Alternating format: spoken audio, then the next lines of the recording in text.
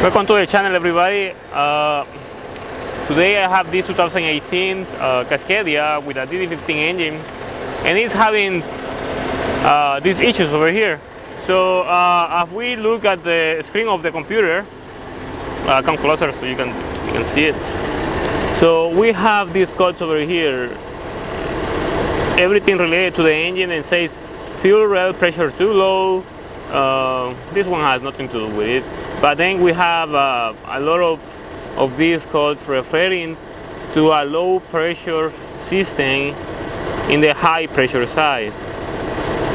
So the codes are inactive, but the driver of the truck says that it comes on, it goes away, comes on, goes away. Today, at the moment, it is off, but it comes, randomly. But anyway, today I'm going to show you, I'm going to explain you how to fix problem like this. When you get a problem like this, you can see the code number 15710, 15716, 16415, and then we have this generic number over here. So I'm gonna explain you how to fix it. Where are you going to look to, where you want to inspect the possible causes to this problem. So mostly if you go to the troubleshooting, like we can say here, if fuel pressure too low, so we'll go to the troubleshooting on this corner right here, and we click on it. It's gonna give you more details about it, like saying that the desired pressure is greater than 200 bars from the actual pressure, and it's gonna tell you what to look and all that. And mostly this is all you wanna go after, but there is other things that you have to pay attention before you do any of the troubleshooting, basic things. Then you are able to see physically. Everything over here is more advanced in case you already did all the things that I want to explain right now. So that's what I'm gonna do right now. I'm gonna explain you all that. It's gonna tell you all troubleshooting, but in reality, troubleshooting like this sometimes give you a different guide to repair a problem like this. So let's turn off the engine. All right, so the low pressure errors, they happen because two things: or the pump is not pumping enough pressure, or there is air on the system. So if you don't know about diesel, how diesel works on suction most of the time. If suction doesn't happen the way it's supposed to be, it's gonna attract air, and air is going to cause a lot of problems with fuel pressure. So in this case, we have the fuel wire separator. The fuel wire separator is one of the best things you can have to actually identify problems when you have low pressure on the high pressure side. So what happened here is that on the fuel wire separator, you're gonna be able to see if you are getting bubbles. You add fuel to it. So right now the fuel is low because this filter is new. So the filter level is going to increase depending on how the restriction of the filter is. When the filter is new, it's going to be low. Filter is old, it's going to be high. Some filters are going to have high restriction from factory. So as soon as you start the engine, the level is going to go high. So don't get alarmed if you get a problem. It's not something very problematic. It is just depending on the type of filter you use. So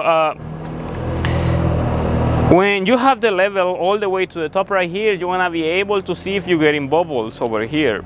So if you're getting bubbles inside, I mean, it has to be big bubbles. If you get small bubbles, that's not a big deal. But if you get big bubbles, then you are able to see like a lot of them. You have to fix that. So how to fix that is easy. All you have to do is follow the routing that goes all the way to the tanks, and then probably most common issue right where the transmission goes, there is a divider then divides the lines from one tank to another. So mostly from there is where this problem happens. But if this is not the case, if you don't have any problems with suction right here, so it goes, suction continues after the fuel water separator, continues all the way to the fuel filter housing and then to the low pressure pump. The low pressure pump is going to be located in the fuel pressure. This is the fuel pressure right here. The low pressure pump is going to be the one is right there on the bottom. That metal piece then is right here. So that is going to be the low pressure pump. So these lines over here, these two lines are going to be the ones that are going to feed the pump, and the other one is the ones that is going to press the pressure from the pump. So mostly if you have air in the system after the fuel water separator, it could be because one of the seals over here, it is not sealing properly, or you have a problem between right here. So this area of the fuel filter housing, you see it has some bolts over here. These bolts are because we have the divider of high fuel pressure and low fuel pressure. So this is part of the fuel filter housing divides both of the circuits. So if one of the little valves that are in here is stuck open, you are going to get these kind of problems. Then it's going to get like air of the system or low pressure. If any of these is not a problem, then you have to go to the fuel pump, high pressure pump, anything that has to be from here to the rail. So what you want to do here is look for leaks. Visual leaks. It has to be something that you are able to see or is going to leak. Obviously it has to be a big leak in order to have a big loss of pressure. If there is nothing here, you go inside to the injectors and so on. By experience, when you are getting problems like low pressure on the reel, mostly what happens is the injectors go bad. Most of the time, it's very, very common to see that problem. If you're getting any type of problem that says then fuel pressure low or fuel countdown test didn't pass, or anything that has to be with low pressure in the rail system, most of the time has to do with bad fuel injectors. The only problem that comes with bad fuel injectors is then you are not able to test them out. There is no way we can pull them out and test them outside because they use high pressure, and this high pressure is only applied when you are having the engine on motion. There could be different tools you can use to test the injectors out, but it's going to be very expensive for us, so we are not going to carry that kind of tools.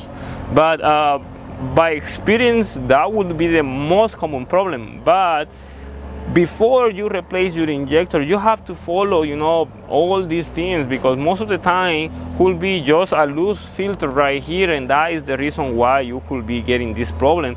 And then you replace all the injectors, and suddenly you decide, I mean, you start seeing then the cut comes back, and it's just because you have a loose fuel filter housing or seal, or probably one of the lines in the back is cracked open and is letting air inside the system. So that is very important that you identify all these things before you do any type of repairs. So it is just a basic explanation on how this is going to be, how this repair is going to be. But as I say, I mean, like these type of problems, low pressure rail low pressure, they are going to have many different solutions, but one of the most common one could be bad injectors. But anyway, I hope you understand the explanation about this video, this little specific code. If you don't, just be sure to comment below, and there you can ask me anything. If you know the answer to the question that other subscribers are asking, just please Comment below if you know the answers, and you can also use Instagram to communicate directly with me. Just be patient. Most of the time I have so many questions, and if I don't get to you, don't feel like I am ignoring you.